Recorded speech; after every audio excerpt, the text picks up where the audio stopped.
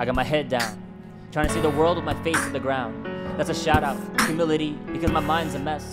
Unlike my desk where everything has a place, space to serve its purpose, cause I can't just compartmentalize my stress. Shelve it like these books in my library organized. I can't just wash away my anxiety, streak free. I need to minimize all the Windows PC, but my brain's always multitasking, overloaded, and it doesn't help my self-esteem. It keeps me distant from the team. Fellowship becomes a chore, like what will you think of me when I open my mouth?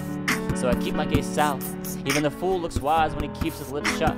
But wisdom can come from the strangest of fools if they just listen and receive correction. Lock me up, 25 to life. Am I a slave to this vessel, or does this vessel serve me?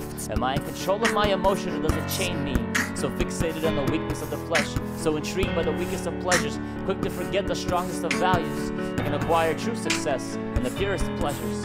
I am not this body is not me. The real problem is fear, fear of the unknown, fear that I've invited in, but now I'm too scared to open the doors and let it out, hurting my chances of ever letting others in, at least letting in the one and only Son of God the Father who adopted me. Time to get sorted out, time to get stitched up, to open up and not carry this burden alone, shedding every weight that slows me down. Jesus, take your place at the center of this wretched heart. Fix me up, make me whole again. Pour your living waters over my thirsty soul. It's time to get up and go. I can't sit still any longer. No more anxiety, no more stress. Peace of mind, peace of heart, confident and bold. Overload my spirit with faith and my lips with light. Jesus, here I go.